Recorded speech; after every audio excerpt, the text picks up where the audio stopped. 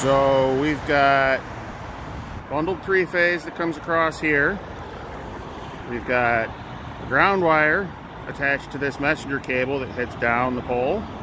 We've got this single phase that comes down past the secondary, loops underneath it, catches the top of this cutout, which is bare, feeds the tub, which then comes back up to all these bare connection points. And we have only about 5 inches or so of vertical space between the bottom of this bushing over here, the top of that cutout, and then on this side there's only roughly 2 to 3 inches behind this wooden sleeve here and this secondary bracket. So all it takes is one little bump, one little bounce, and everything blows up in your face.